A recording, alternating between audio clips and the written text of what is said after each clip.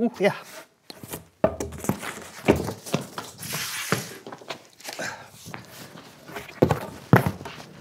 Whoa! What you doing there, buddy? I've been thinking about getting another job as a sign spinner. Huh. You know those people who stand on the street corners and they spin the signs? No, you know, it's a piece of cake. Come here. You got? Yeah, I got it. Oh, okay, sure. See, the trick is to get enough momentum. Oh. Yeah, you got to catch it. Nope. Part of it. Nope. The trick is to get enough momentum. Oh, nope. You're not even... Momentum! Oh, no. Momentum. Oh, momentum. The trick is momentum. Oh, no! Okay, it's okay. It's okay. No, it's not! Okay. Let's do it this way. Ah! Oh! No!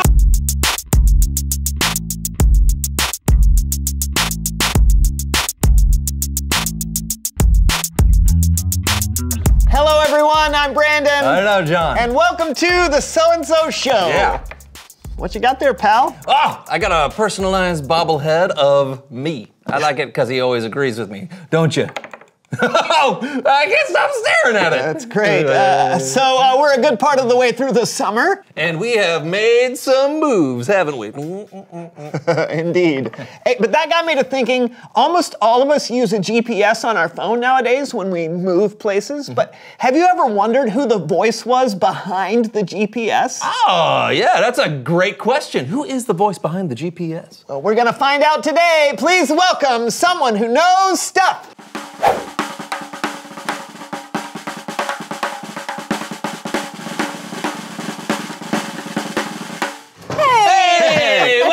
Come on in. Hi, guys. Have a seat. Thank you. Absolutely. Tell us who you are and what you know. My name is Rain McNally, and I'm a navigation concierge service. A what? A navigation concierge service. What exactly is a navigation concierge service? Oh, I'll show you. Okay. Oh, great. Love this. A big map. Look at that. Oh, is that a corded phone? Okay.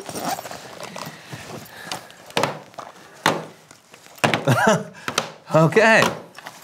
That's a lot of phones. So whenever someone needs directions somewhere, they just share their location and call me. Oh, that sounds... complicated. Yeah. Oh, it's not that bad, actually. There's no reason why your GPS should be so impersonal. With Rain McNally's navigation concierge service, you'll never get lost again. Oh, excuse me, just one moment, please. Sure. Hi, Chuck, where are you heading? I'm going to 7008 Patterson Street, Rain. Okay, perfect. I'll get you there. Thanks, Rain. You're the best. Okay, Patterson Street. I mean, that really is pretty nice, but doesn't it, get confusing when there's more than one person asking for directions? Not at all. I'm a great multitasker. Oh. Chuck, I got your location. You want to turn left on May Avenue in about 3 miles. You'll see Ruth's Diner on the corner.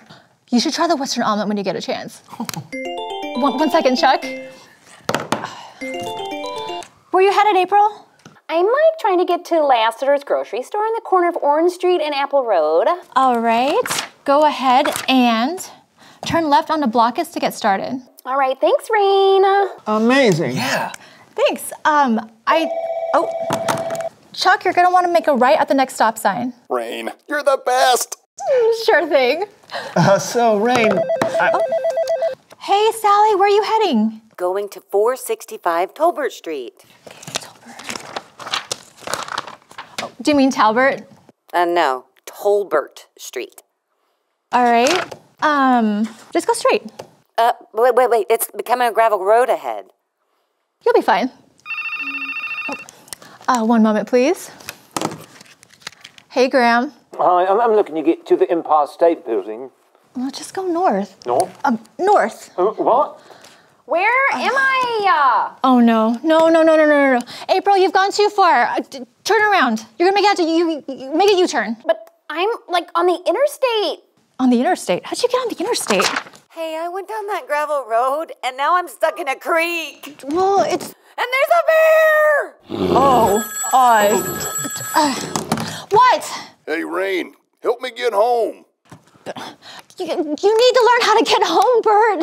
How do you not know how to get home? Give a man directions, get him there a day. Teach a man directions, he could find his own way. Wait, We've been over this. Just use your best judgment. April, what are you doing? You told me to like do a U-turn. On the interstate? Yes. Actual interstate. Turn back around, that's not safe. Are you okay? I see flashing blue lights. What? Hey, can bears climb trees? Hey, which way is the Empire State? Which, north? You said Please, north, I just right? want to go home. Rain, what should I like do? I'm just sitting here in the interstate. Pull over! Everyone, pull over! Thank you, everyone, for using Rain McNally's Navigation Concierge Service, getting you here, there, and everywhere. Unfortunately, we are experiencing technical difficulties at our home office, and we'll get back with you just as soon as possible.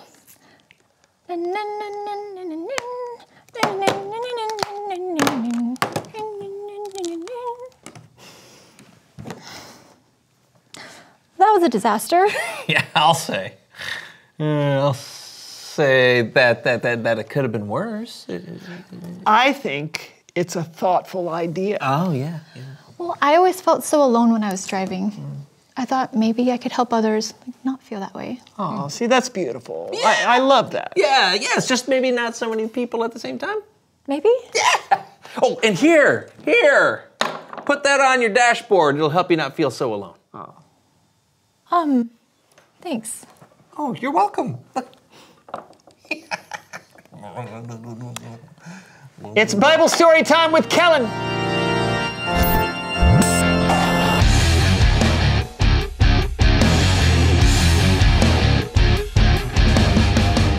Hello, friends. Oh, he called us friends. Well, yeah. You are my friend, buddy. Kellen? Yeah, you're my friend too. Well, now that we've established that, Kellen, have you got a Bible story for us today? I sure do. Well, then take it away, friend. Our story today comes from the book of Acts. After Jesus was resurrected and left earth, a bunch of people heard the good news about Jesus and began to follow him. They started something called the church. Maybe you've heard of it? One of those earlier followers of Jesus was named Paul. Now, Paul taught a lot of people about Jesus, and some people didn't like what Paul was doing. So much so that they had him arrested. We pick up the story today where Paul is a prisoner on a ship. He's being transported a long way through the Mediterranean Sea to Italy. When they arrived on an island named Crete, Paul had a message for the commander of the ship. I can see that our trip will be dangerous. The ship and everything in it will be lost. Even our own lives will be in danger also. Well, you're the pilot. What do you think? We'll be fine. We'll be fine. Well, they began their journey. And it was exactly as Paul said. There was a terrible storm. Hold on! I'm trying! We need this ship to lose some weight! Start throwing supplies overboard!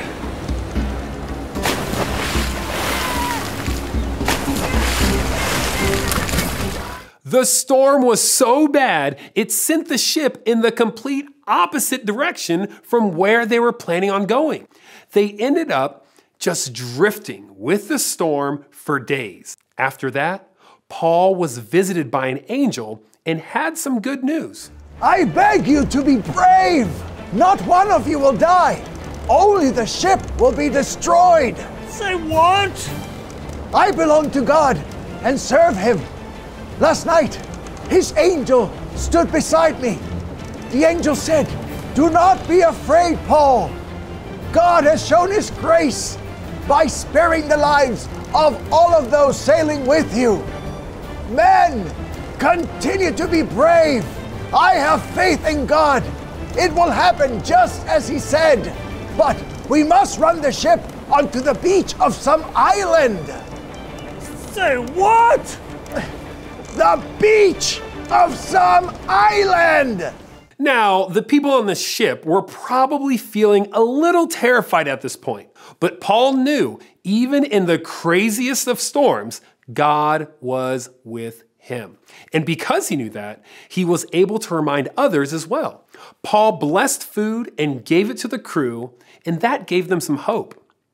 The crew then cut the anchors from the ship and set sail for the beach. But before they reached the beach, they hit a sandbar. The ship could not move, and the back of the boat was broken into pieces by the waves.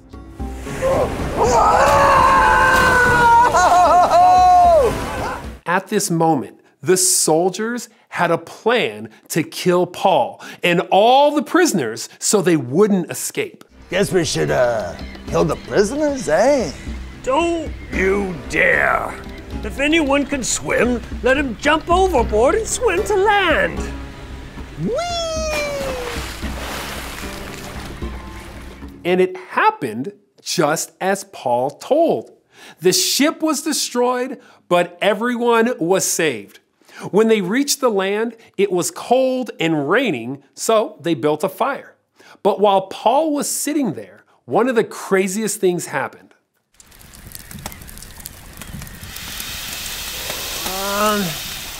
Is that snake poisonous? Yep. Oh, the prisoner must be a murderer. Yep. He escaped the storm, but God won't let him live. Nope.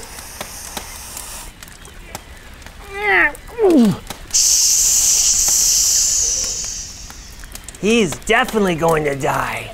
Yep. Nothing's happening. Nope. He must be a god. Crazy things kept happening to Paul. They stayed there for many days, and they were treated with kindness by the people of Malta, which is the island where they landed. And with God's help, Paul also was able to heal so many people on the island. After they stayed on the island for some time, they boarded a ship and they continued on to Italy.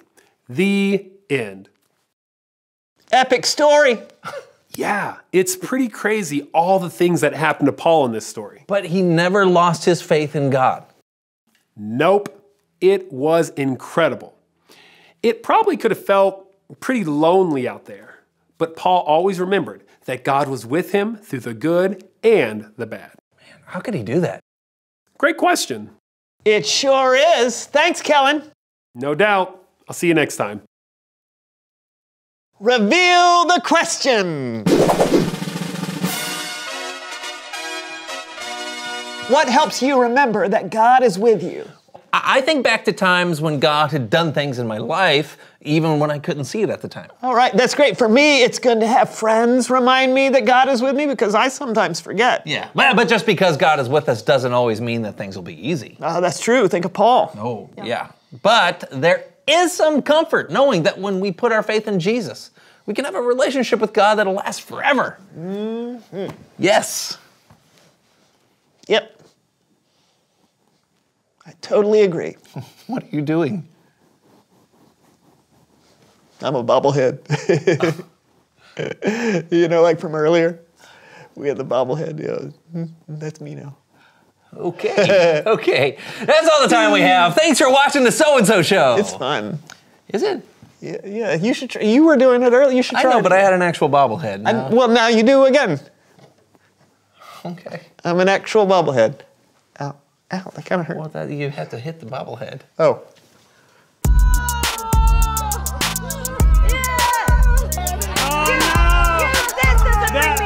That guy's name is Supplies. That's not like my people. People are not going to know how.